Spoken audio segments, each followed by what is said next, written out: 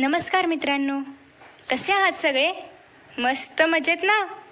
S class education bye सुहानीमध्ये तुम्हा सर्वांचं मनापासून स्वागत आहे.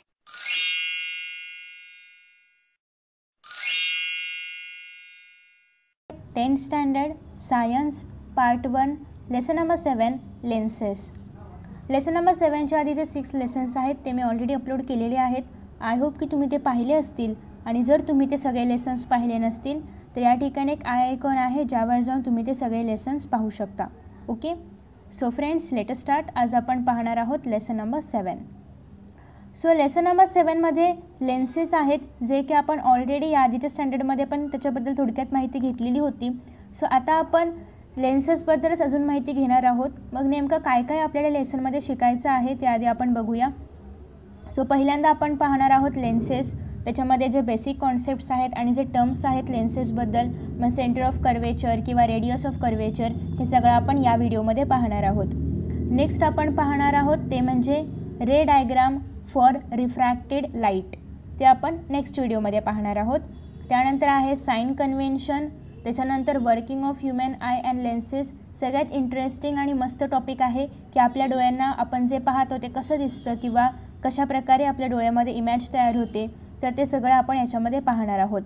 नेक्स्ट आहे defects of vision and there correction. काही लोकांना चष्मा असतो, मग तो का असतो किंवा त्या चष्म्यातून कसं काय दिसतं किंवा चष्मा का लागतो किंवा वेगवेगळे जे डोळ्याशी निगडीत प्रॉब्लेम्स आहेत, विजनशी निगडीत प्रॉब्लेम्स आहेत, दृष्टीशी निगडीत प्रॉब्लेम्स आहेत, ते आपण पाहणार आहोत.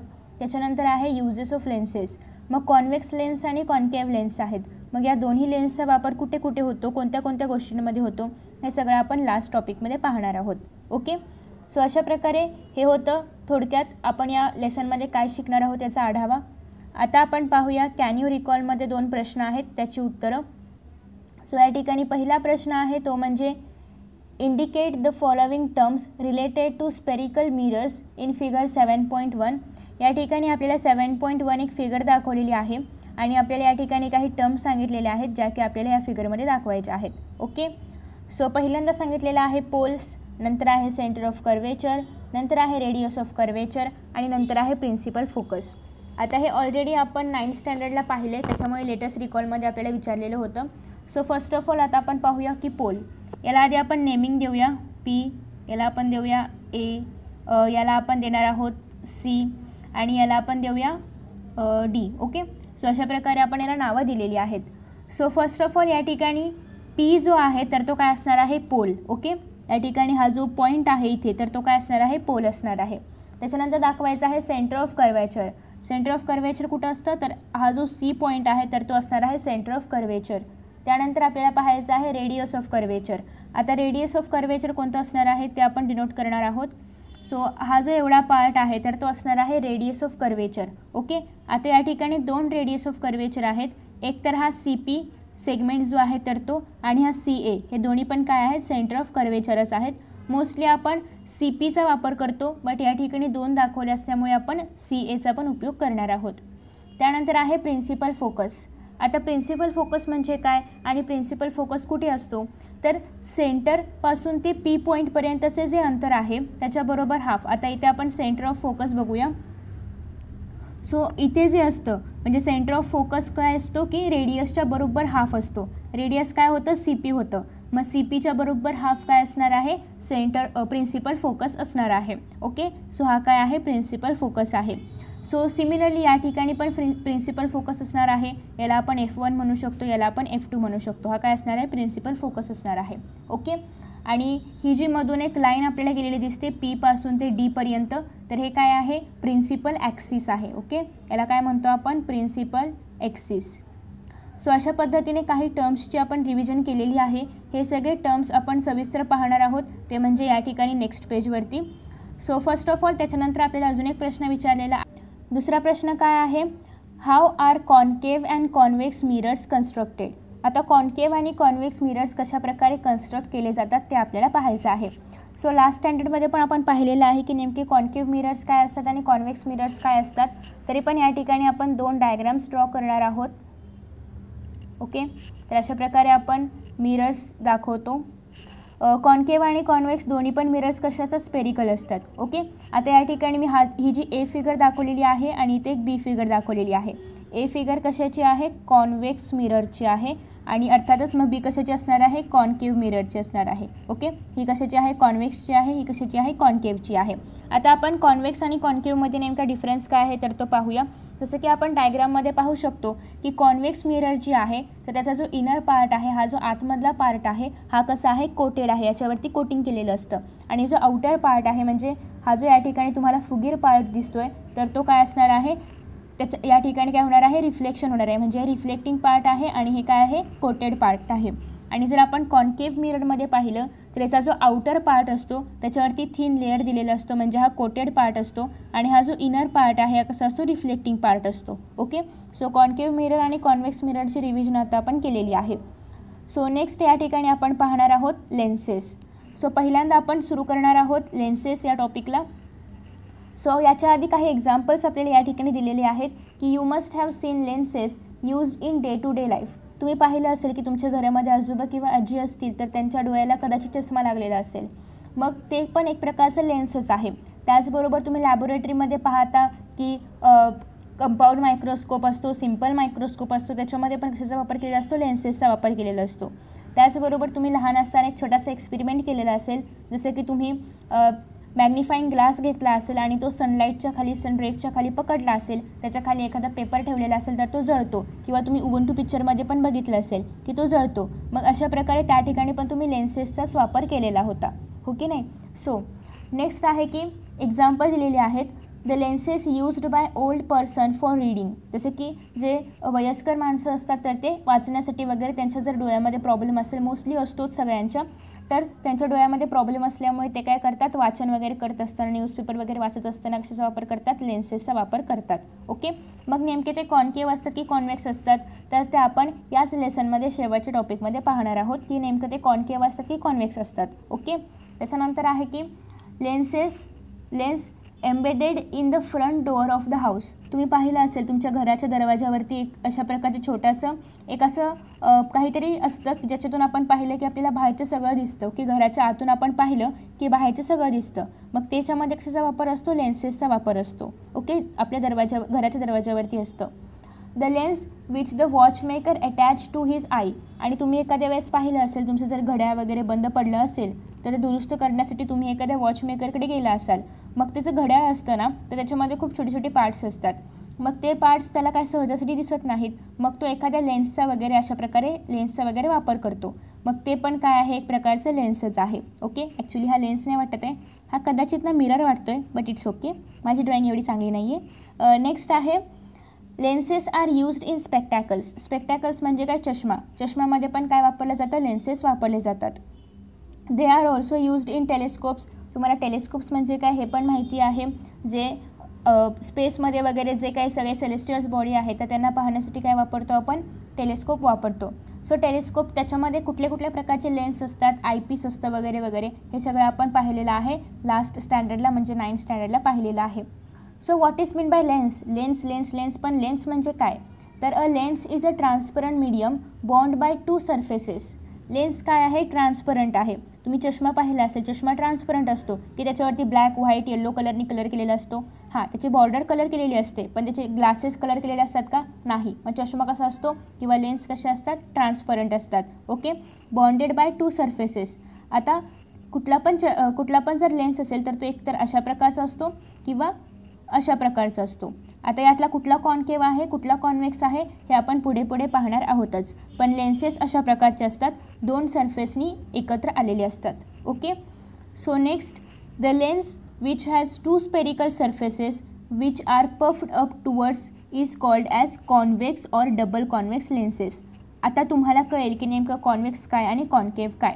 आता मी कशा प्रकारचे लेन्सेस दाखवले होते, एक अशा प्रकारचा लेन्स असतो आणि एक अशा प्रकारचा लेन्स असतो. ओके, सो इथे काय सांगितलेलं आहे, the lens which has to spherical surfaces which are puffed म्हणजे काय, फुगलेले, अप टुवर्ड्स म्हणजे बाहेरच्या बाजूला फुगलेले जर असतील तर ते कोणता लेन्स असतं, कॉन्वेक्स. म्हणजे या ठिकाणी कॉन्वेक्स कोणता आहे, हे आहे कॉन्वेक्स लेन्स, कारण याच्या बाजू कशा आहेत, फुगलेल्या आहेत, खाऊन ते ऑफ झाले त्याच्यामुळे ते फुगलेले आहेत. Okay, so next this lens is thicker near the centre as compare to the edges. मग हे लेन्सेस कसे असतात, आतल्या बाजूने, म्हणजे ही जी आतली बाजू आहे तर त्या आतल्या बाजूने ते फुगलेले असतात आणि बाहेरच्या बाजूने ते कमी फुगलेले असतात किंवा निमुळते होत जातात. ओके, जसं की आपण या ठिकाणी पाहतोय की सेंटरची जी बाजू आहे तर त्या ठिकाणी ते जास्त थिक आहेत ॲज कम्पॅरेटिव्ह टू दी एजेसकडे कसे आहे थोडेसे थिन होत जात आहेत ते. ओके, सो हे काय झालेलं आहे, कॉन्व्हेक्स लेन्स. याला आपण कॉन्व्हेक्स बोलू शकतो किंवा डबल कॉन्व्हेक्स पण बोलू शकतो, कारण दोन आहेत ना, हे एक कॉन्व्हेक्स असं मिळून दोन कॉन्व्हेक्स झाले, मग काय आहे डबल कॉन्व्हेक्स लेन्स. ओके,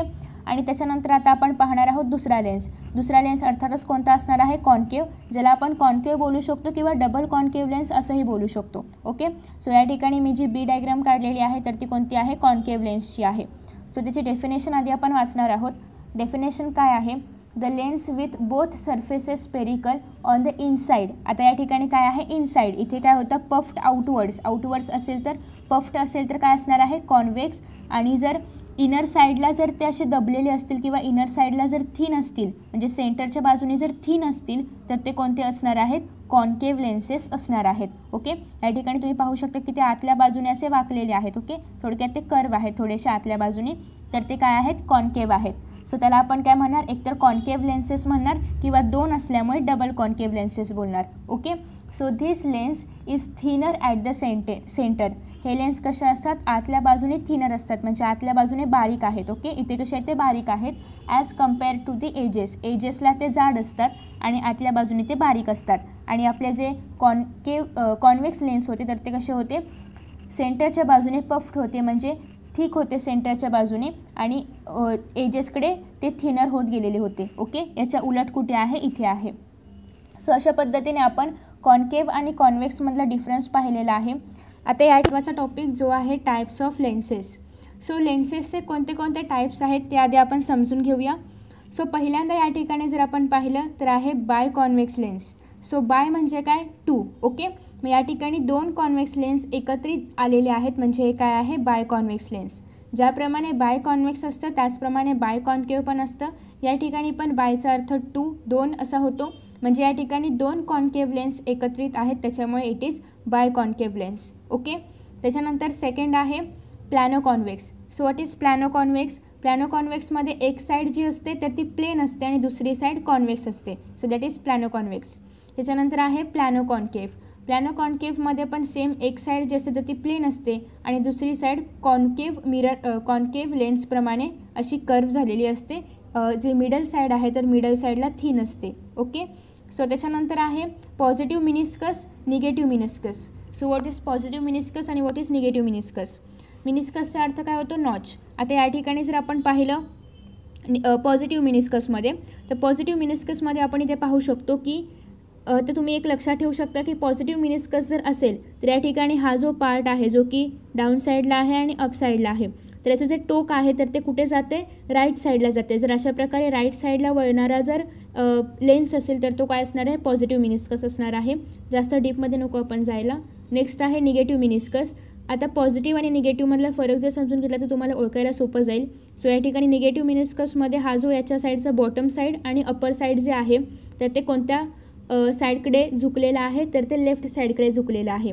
मग जर अशा प्रकारे हे लेफ्ट साईडकडे वळत असेल तर हे काय असणार आहे, निगेटिव्ह मिनिस्कस. आणि जर हे राईट साईडला वळत असेल तर हे काय असणार आहे, पॉझिटिव्ह मिनिस्कस. ओके, सो एवढंच आपण लक्षात ठेवूया. आणि अशा प्रकारे टाईप्स ऑफ लेन्सेस आपण आता पाहिलेलं आहे आणि आय होप तुम्हाला समजलं असेल. आता या ठिकाणी या डायग्रामच्या बाजूला आपल्याला अजून काहीतरी थिअरी लिहून दिलेली आहे, ती पण आपण रीड करणार आहोत. सो डायग्राम 7.2 आत्ताच आपण पाहिलेलं आहे की ज्याच्यामध्ये वेगवेगळ्या प्रकारचे डिफरंट टाईप्सचे लेन्सेस दाखवलेले होते. अ रे diagram, a ray of light gates refracted twice while passing through a lens. Refracted म्हणजे काय की थोडक्यात दोन वेळा रिफ्लेक्शन होणे. ओके, रिफ्रॅक्टेड म्हणजे काय ते आपण ऑलरेडी पाहिलेलं आहे 6th लेसनमध्ये. सो तो व्हिडिओ जर तुम्ही पाहिला नसेल तर आधी तो व्हिडिओ पहा. So a ray of light gates refracted twice while passing through a lens. एका लेन्समधून पास होत असताना एखादी लाईट जी असते किंवा लाईटचा एखादा रे जो असतो तर तो रिफ्रॅक्टेड होत असतो ट्वाइस, म्हणजे दोन वेळा रिफ्रॅक्ट होत असतो. ओके, रिफ्रॅक्ट आणि रिफ्लेक्टमध्ये फरक आहे. या ठिकाणी रिफ्रॅक्ट होत असतो असं सांगितलेलं आहे. Once while entering the lens, एकदा जेव्हा लेन्समध्ये आतमध्ये जात असताना, आणि दुसऱ्यांदा the direction of the ray changes because of this refraction. Refraction म्हणजे काय तुम्हाला माहिती आहे. रिफ्रॅक्शनमध्ये काय होते, डायरेक्शन चेंज होते लाईट रेची. सो कधी कधी होते, एकतर पहिली गोष्ट जेव्हा एखादा लाईट रे एखाद्या लेन्समध्ये आतमध्ये जातो तेव्हा, आणि जेव्हा तो बाहेर येतो तेव्हा. ओके, अशा प्रकारे 2 वेळा एखाद्या लाईट रेची डायरेक्शन चेंज होते, 2 वेळा आतमध्ये रिफ्रॅक्शन घडून येतं. Okay, so both the surfaces of most lenses R parts of a spare. आणि सगळ्या लेन्सेसचा जर आपण अभ्यास केला तर सगळ्यांचा एखादा पार्ट कसा आहे, स्पेअर आहे, म्हणजे स्पेरिकल आहे. या ठिकाणी स्पेरिकल आहे, या ठिकाणी स्पेरिकल आहे, इथे पण स्पेरिकल आहे, इथे पण स्पेरिकल आहे. म्हणजे मोस्ट ऑफ ऑल द लेन्सेसमध्ये एखादा पार्ट कसा असतो, स्पेरिकल असतो, किंवा बोथ द सर्फेसेस स्पेरिकल असतात. आता या ठिकाणी दोन्ही पण सर्फेस आहेत, मात्र या ठिकाणी प्लॅनो कॉन्व्हेक्स असल्यामुळे एकच सर्फेस स्पेरिकल आहे. ओके, जसं की या ठिकाणी पण प्लॅनो कॉन्केव्ह असल्यामुळे एकच सर्फेस स्पेरिकल आहे, बट बाय कॉन्केव्हमध्ये दोन्ही पण सर्फेसेस स्पेरिकल आहेत. सो नेक्स्ट आता या ठिकाणी आपण पाहणार आहोत cross sections of convex and concave lenses. आता हे कॉन्व्हेक्स आणि कॉन्केव्ह लेन्सेस तयार कसे काय होतात असा प्रश्न तुम्हाला पडला असेल तर त्याचं उत्तर इथे आहे. सो पहिल्यांदा आपण ए डायग्राम पाहूया. ए डायग्राममधून आपल्याला काय मिळणार आहे, कॉन्व्हेक्स लेन्स मिळणार आहे, आणि बी डायग्राममधून आपल्याला कॉन्केव्ह लेन्स मिळणार आहे. ओके, सो मला असं वाटतं की हे सगळे डायग्राम समजून घेण्याआधी आपण हे जे सगळे टर्म्स आहेत की सी म्हणजे काय, आर म्हणजे काय, हे आपण लास्ट इयरला पण पाहिलेलं आहे, पण पुन्हा एकदा पाहणार आहोत की ओ म्हणजे काय वगैरे सगळं आधी आपण समजून घेऊया आणि मग आपण या डायग्रामकडे येणार आहोत. सो पहिल्यांदा जर इथे आपण पाहिलं तर आपल्याला या ठिकाणी सगळे टर्म्स शिकवलेले आहेत, त्याआधी आपण बघूया. Centre of curvature. So what is centre of curvature? The centre of spare whose parts from surfaces of the lenses are called centers of curvatures of the lenses. आता या ठिकाणी आपण पाहू शकतो की सेंटर ऑफ कर्वेचर्स म्हणजे काय, the centres of spares whose parts from surfaces of the lenses are called as centers of curvatures. So जसं की आपण या फिगरमध्ये येऊया आणि इथे जे सीने डिनोट केलेलं आहे, जसं की या ठिकाणी सेंटर आहे, हा जो एक सर्कल, हा जो एक स्पेअर आहे, हा जो एक स्पेअर आहे, तर या स्पेअरचा हा सेंटर आहे, या स्पेअरचा हा सेंटर आहे, म्हणजे या ठिकाणी हे काय असणार आहेत, सेंटर ऑफ कर्वेचर असणार आहेत. Okay, a lens with both surfaces spherical has 2 centres of curvature that is C1 आणि C2. असे लेन्सेस की ज्यांचे दोन्ही पण सर्फेसेस कसे आहेत, स्पेरिकल आहेत. स्पेरिकल म्हणजे काय, अशा प्रकारे स्पेअर तुम्हाला माहिती असेल, जो पूर्णपणे भरलेला सर्कल असतो त्याला आपण काय म्हणतो, स्पेअर म्हणतो. सो त्याचे दोन्ही पण सरफेस कसे आहेत, याचे पण स्पेरिकल आहेत, याचे पण स्पेरिकल आहेत. सो दोन्ही पण सरफेसेस स्पेरिकल असतील अशा लेन्सचे जे या ठिकाणी C1 आणि C2 दाखवलेले आहेत तर ते काय असणार आहेत, सेंटर ऑफ कर्वेचर. या ठिकाणी पण C1 C2 काय आहेत, सेंटर ऑफ कर्वेचर आहे. सो नेक्स्ट टर्म आपण पाहूया. नेक्स्ट टर्म आहे radius of curvature. So what is radius of curvature ते आधी आपण समजून घेऊया. रेडियस ऑफ कर्वेचर आरने डिनोट केलं जातं. सो या ठिकाणी the रेडियाय R1 and R2 of the spares whose parts from surfaces of the lenses are called the radii of curvature of the lenses. So इथे जर आपण पाहिलं डायग्राममध्ये तर या ठिकाणी आपण पाहतो की रेडियस, आता सेंटर आपल्याला कळलेलं आहे. सो रेडियस ऑफ कर्वेचर काय आहे, तर या ठिकाणी जो R1 आहे म्हणजे C आणि 1 या ठिकाणी C आणि 1 मधलं जे अंतर आहे तर ते काय आहे, R1 आहे. आणि या ठिकाणी C2 आणि B मधलं जे अंतर आहे तर ते काय आहे, R2 आहे, म्हणजेच रेडियस ऑफ कर्वेचर आहे. आता इथे जर आपण पाहिलं तर हे जे अंतर आहे तर ते काय आहे, रेडियस ऑफ कर्वेचर आहे. आणि या ठिकाणी जर आपण पाहिलं तर हे काय, रेडियस ऑफ कर्वेचर आहे. ओके, सो याला आपण काय म्हणतो, रेडियस ऑफ कर्वेचर म्हणतो. नेक्स्ट आहे principal axis. So the imaginary line passing through both centres of curvature is called the principal axis of the lenses. So या ठिकाणी जी इमॅजिनरी लाईन पास आउट होते, दोन्ही पण जे लेन्सेस आहेत तर त्यांच्या सेंटर ऑफ कर्वेचरमधून जी एक प्रिन्सिपल ॲक्सिस पासआउट होते त्याला आपण काय म्हणतो, प्रिन्सिपल ॲक्सिस. जी एक इमॅजिनरी लाईन पास होते त्याला आपण प्रिन्सिपल ॲक्सिस असं म्हणतो. जसं की या ठिकाणी हे काय आहे, एक इमॅजिनरी लाईन पासआउट होते. अशी लेन्सेसमधून ओरिजिनल लाईन जात नाही तर ती फक्त इमॅजिनरी आहे, तर ती काय आहे, प्रिन्सिपल ॲक्सिस आहे, जी की दोन्ही पण सेंटर्समधून पासआउट होते. म्हणजे सेंटर ऑफ कर्वेचर जे आहेत C1 आणि C2, या दोन्ही पण C1 आणि C2मधून जी इमॅजिनरी लाईन पास होते त्याला आपण काय म्हणणार आहोत, प्रिन्सिपल ॲक्सिस. या डायग्राममध्ये पण आपण जर पाहिलं तर C1 आणि C2 यांच्यामधून जी एक इमॅजिनरी लाईन पासआउट होते त्याला आपण काय म्हणणार आहोत, प्रिन्सिपल ॲक्सिस. ओके, सो पुढची टर्म आहे ती म्हणजे principal optical centre. Optical centre आपण ओनी डिनोट करतो. The point inside a lens on the principal axis through which line raise pass without changing there path is called as optical centre of a lens. Okay, जसं की आता या ठिकाणी जर आपण पाहिलं म्हणजे ऑप्टिकल सेंटर म्हणजे काय तर असा पॉईंट. ओके, ऑप्टिकल सेंटर म्हणजे असा पॉईंट जो की प्रिन्सिपल ॲक्सिसवरती आहे. आता आपण प्रिन्सिपल ॲक्सिस म्हणजे काय ते पाहिलं. ओके, ऑप्टिकल सेंटर म्हणजे असा पॉईंट जो की प्रिन्सिपल ॲक्सिसवरती आहे आणि ज्याच्यामुळे लाईट रे without changing any direction pass out होते. म्हणजे आपण मगाशी काय पाहिलं होतं की जेव्हा एखाद्या लेन्समधून लाईट रे पासआउट होते तर तेव्हा ते तिचं डायरेक्शन चेंज करते 2 वेळा. पण ऑप्टिकल सेंटर हा असा पॉईंट आहे की ज्यावरून एखादी लाईट रे जेव्हा पासआउट होते तर तेव्हा ती तिचं डायरेक्शन चेंज करत नाही. या डायरेक्शनमध्ये आली तर याच डायरेक्शनमधून बाहेर पडते, या डायरेक्शनमधून आली तर याच डायरेक्शनमधून बाहेर पडते. ओके, म्हणजे ऑप्टिकल सेंटरमधून जेव्हा एखादी लाईट रे जाते तर तेव्हा ती स्वतःचं डायरेक्शन चेंज करत नाही. मग ऑप्टिकल सेंटर म्हणजे नेमकं काय तर ऑप्टिकल सेंटर हा प्रिन्सिपल ॲक्सिसवरचा असा पॉईंट आहे की ज्यावरून एखादी लाईट रे जेव्हा पासआउट होते तर तेव्हा ती तिचं डायरेक्शन चेंज करत नाही.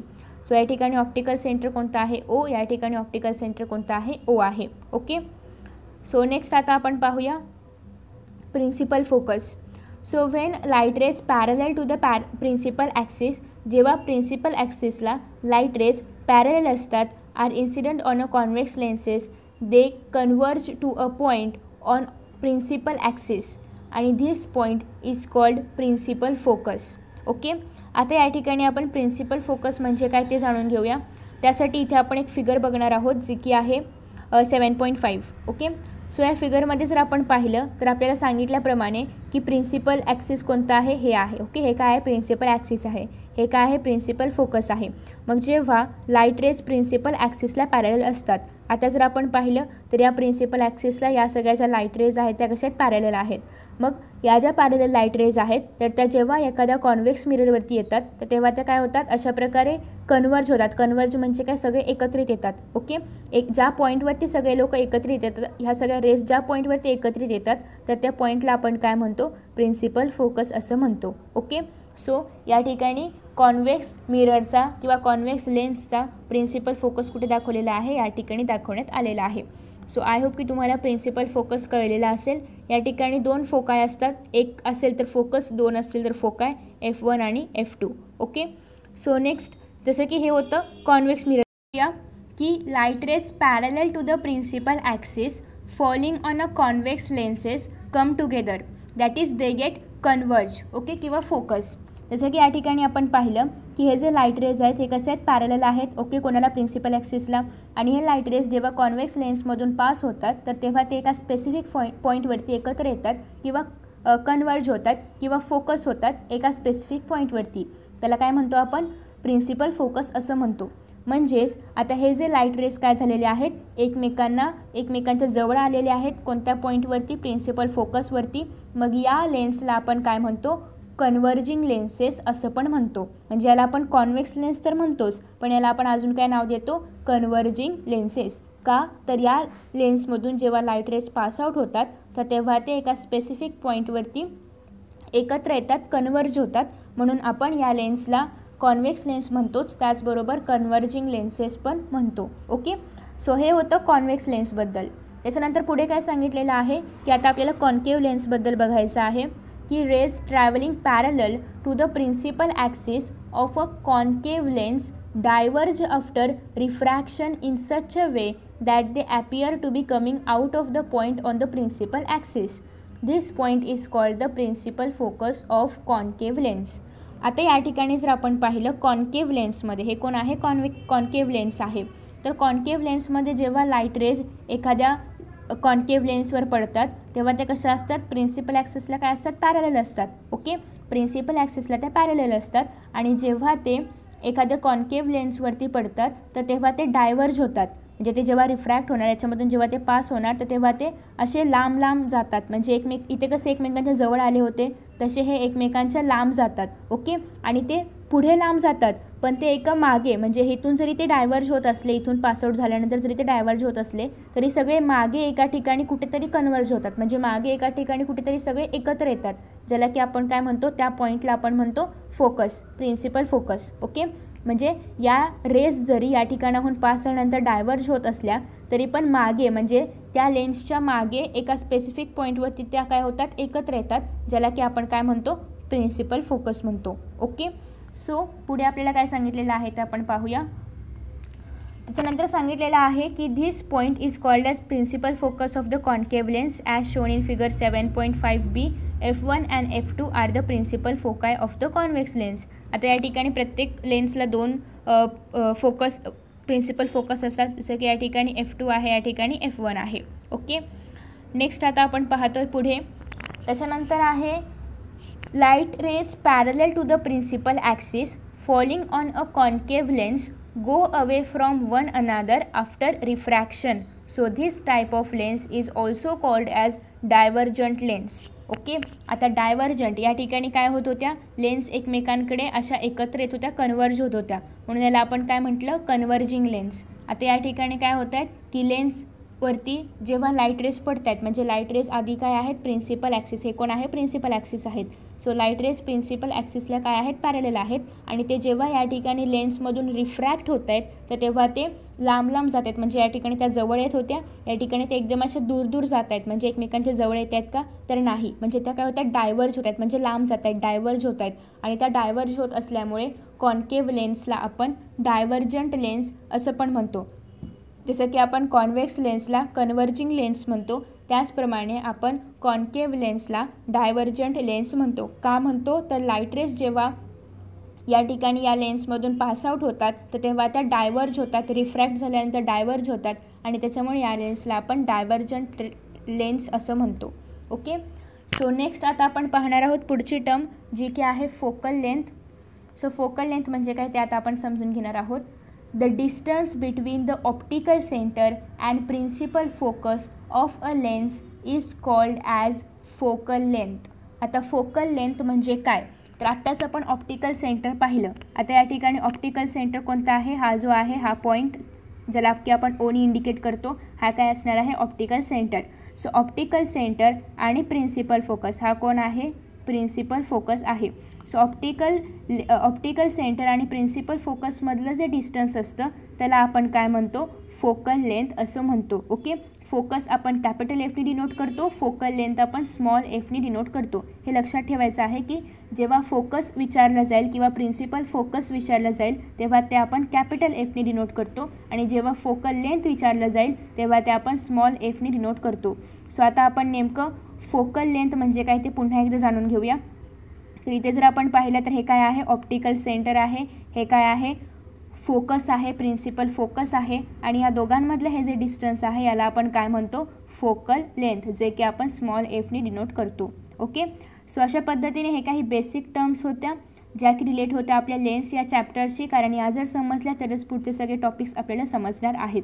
सो इन दिस वे या व्हिडिओमध्ये आज आपण ज्या बेसिक कॉन्सेप्ट्स होत्या, ज्या बेसिक टर्म्स होत्या तर त्या कवर केलेल्या आहेत, आणि ॲज युज्युअल नेक्स्ट व्हिडिओमध्ये आपण पुढचा टॉपिक कवर करणार आहोत जो की आहे रे डायग्राम फॉर रिफ्रॅक्शन, आणि हा जो खालचा ट्राय धिस म्हणून एक छोटासा एक्सपेरिमेंट आहे तो पण आपण नेक्स्ट व्हिडिओमध्ये पाहणार आहोत. सो आय होप की तुम्हाला हा बेसिक कॉन्सेप्टचा व्हिडिओ आवडला असेल. जर आवडला असेल तर नक्कीच लाईक करा, कमेंट करा, शेअर करा, त्याचबरोबर चॅनलला सबस्क्राईब करा. तुम्ही कमेंट करून जर सांगितलं की नेक्स्ट व्हिडिओ हवा आहे तरच नेक्स्ट व्हिडिओ अपलोड केला जाईल. So thank you for watching this video. C you in next video.